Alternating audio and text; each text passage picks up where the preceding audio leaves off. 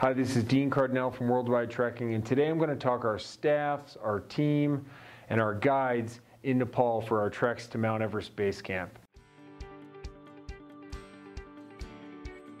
Okay, so I wanted to talk a little bit about who we use for our staff and our team while we're in Nepal trekking to Mount Everest Base Camp. All of our worldwide trekking trips are going to be led by a Western guide that has been there for a number of years, knows the culture, knows the people, can help manage our group, is medically trained and certified so they can monitor the group's medical conditions and make it safe and successful on the trek to Mount Everest Base Camp.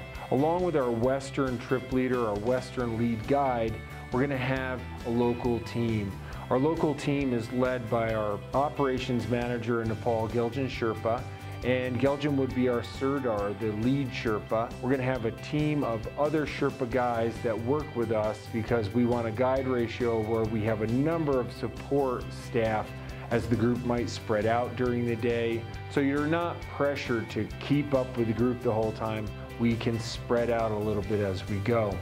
And their job during the day is to walk with the group, to run ahead and place a lunch order during the day, so when we arrive at the tea house, our lunch is ready for us and things like that. They're also going to help when we get to the tea house. They're going to refill water bottles. They're going to take the dinner order and make sure that it's ready. As far as carrying the luggage, carrying the duffel bags and our supplies along the way, we'll use a team of yaks that carry all of the supplies. Our guests will carry only a day pack, and our Sherpa team of guides and porters will carry the supplies that they need, their personal belongings, and then help guide our group with our Western leader, our trip leader, or our lead guide on our treks to Mount Everest Base Camp. It's a great staff.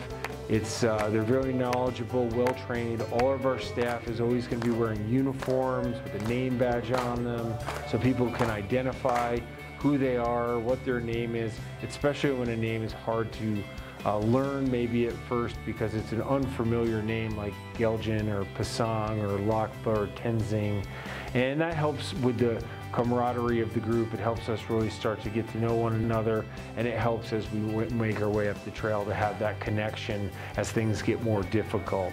Our staff is there to make sure that people are going at the pace that's going to keep them safe, that they're taking water breaks, and that they're eating snacks, that we're taking breaks in tea houses to have tea along the way, and pacing our day out so we can arrive at the next village feeling comfortable, climatizing properly, and making a great day out of our trek to Mount Everest Base Camp. This is Dean Cardinale from Worldwide Trekking. Thank you for watching. Subscribe to our channel and learn more about trekking to Mount Everest Base Camp.